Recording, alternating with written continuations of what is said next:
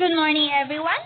I am Mary Mae Casiple, and here is my PowerPoint presentation in this subject. The lesson which I had to be reported was Lesson 3, Function of Art. The term subject in art refers to the main idea that is represented in the artwork. The subject in art is basically the essence of the piece. To determine the subject matter in a particular piece of art, ask yourself, what is actually depicted in this artwork? It is referring to the little thing that it really attracts your attention. That's simple. That really catches your attention.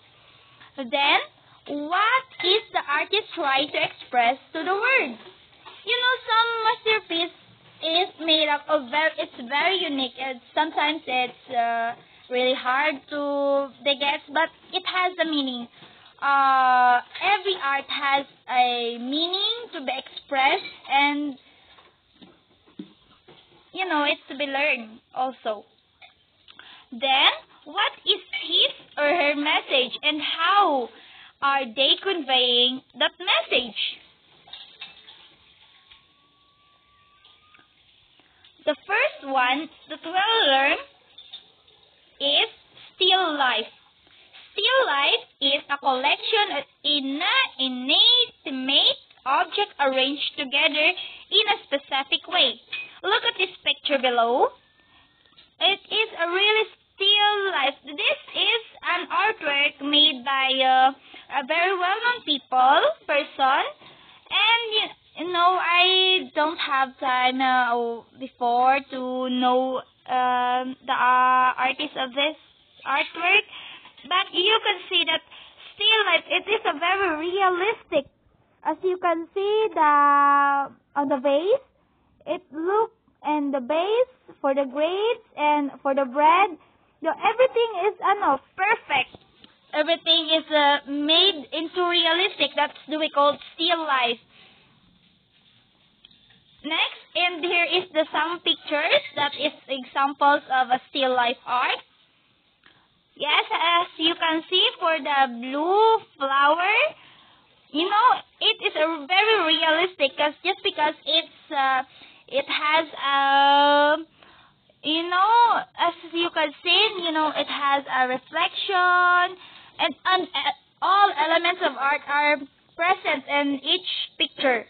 Just like, for example, for number 2 and for number 3, number 3 is a very attractive, as you all observe, colors is appropriate on the picture, on the artwork, I mean. The second one was the landscape. Landscape is a natural scenery such as the mountain, cliffs, river, and etc. As below are the example of landscape art. As you all remember, when we are on our first year, as I remember, Mr. Salamanca, Emmanuel Salamanca, had assigned us to have some tasks to make a landscape art. If you all remember that thing. Third that we need to learn is the nature. Nature, a focused view or interpretation of a specific natural element. And this nature, as you can see, that comes from the word nature. As you can see in the first picture, second, and on the third, it's always representing the nature, such as the rivers are present, the green, the forest, the leaves, the grass, everything are present. That all that you can see in the nature, this is present in this art. Portraiture. An image of a particular person or animal or group thereof. So below are the example. This is a portrait of maybe a scientist, but as you all can see, these 3 pictures are very realistic. As it has, each part of the picture is each part of an art, maybe rather, is very detailed. Just like, for example, if you're looking into this old man or maybe this a scientist man, it's so very realistic when you look this at the first and really catches your attention. Then for this maybe a family lion or tiger, it is really, really realistic. And also for the picture below, for the picture below. Then we are learn about abstract. Abstract means a non-representational work of art. So below are the three pictures of an abstract. This is an art. But as I remember when I was in grade 10, my teacher was assigned us to make some abstract art. Abstract are made up, on the first look, you can't identify what is really meant, that artwork, what's really meant for that artwork. When you look that, your mind would be have a mix of to be analyzed. You need to analyze very well, have a comprehension while seeing that. There's like, for example, above, this is a horse. This is a horse. The second one was the dog. This is a dog, and lastly, it is a big. In this picture on the right side was a monkey. At the first, if you look so far away, when you're far away, you can't identify these pictures. But if you're looking into near, you can observe this.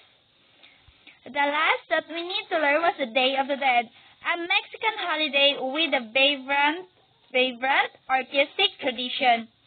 So this kind of art is a very, it's very spiritually or traditional, and some particular places such as in Mexico. So as you could, these two pictures, as you can see, is somehow a skull is wearing a nice dress on the right. On the left side, as you can see, as a man and a woman, wearing a very attractive colors, but they are dead. And on the right side, the man is, you can see a young woman, maybe it's painted whole her face to be look like that she is dead. So as you remember the movie Coco, that's how. If you look in that movie, if you watch that movie, that's one example of the Day of the Dead. Then, the representation.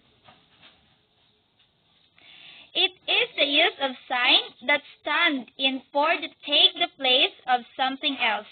It is through representation that people organize the world and reality through the act of naming its elements. Signs are arranged in order to form semantic constructions and express relation. So, source of subject, in Tagalog, pinagmulan ng kung ano yung I can't explain this. But it is a source of the subject. The term subject in art refers to the main idea that is represented in the artwork. So, as you have learned on the very, very first part of my reporting. Second, the subject in art is basically the essence of the piece. They are very focused. The source of the subject or the subject in the art is really focused on not such in the one thing, but they are focused in just one thing also. First, the primary source. Primary source might also include first-hand accounts that were documented later, such as autobiographies, memoirs, and oral histories.